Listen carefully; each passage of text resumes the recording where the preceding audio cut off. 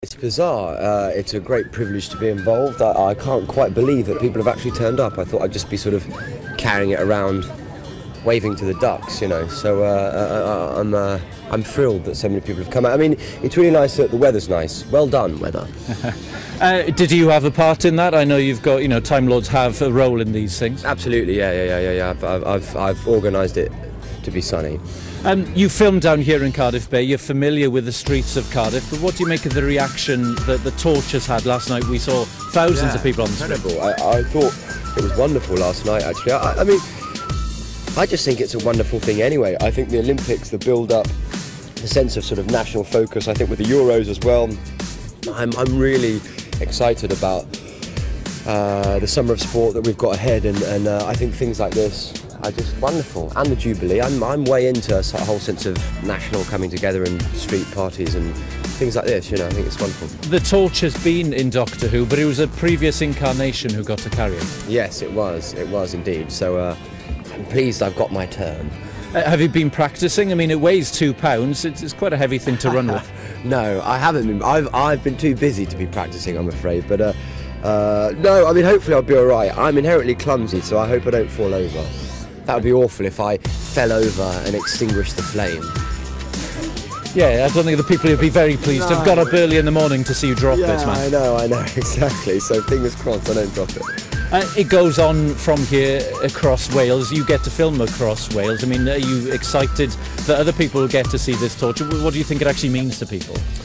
Well, as I say, I think it sort of gives a sense of national focus that is really interesting. And I mean, clearly it means something because people turn up, and I don't think a lot of us will see it in our generation again. So it's one of those once-in-a-lifetime things. And for me personally, to have the privilege of carrying it is it's one of those rare sort of opportunities that have nothing to do with me and everything to do with the fact that I played the Doctor in Doctor Who, Of course, because some of the torchbearers, they're not household names, they're community heroes, as it were. What do you make of the other people involved, the other torchbearers? Well, I'm handing it to a young girl called Leah, who's apparently a marvellous swimmer. So I'll meet young Leah at the other end. I think she's about 14. I think, I mean, that's a case, an example of the fact that it appeals to sort of across the spectrum. I think Didier Drogba carried it, which for me, I'd have been like, whoa, it's Didier Drogba. I can meet anyone, rock stars, actors, but footballers I sort of go weak at the knees for. and then of course, today we have a young 14-year-old girl who's a swimmer who I think she will remember this for the rest of her life. I certainly will.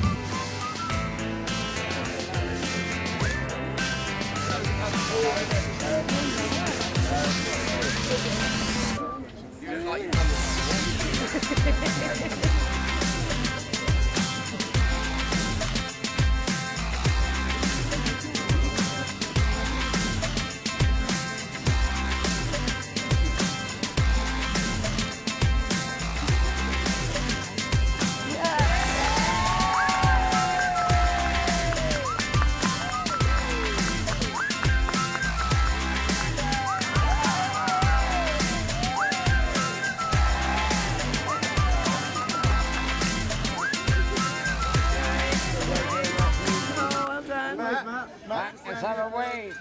Keep smiling, Matt.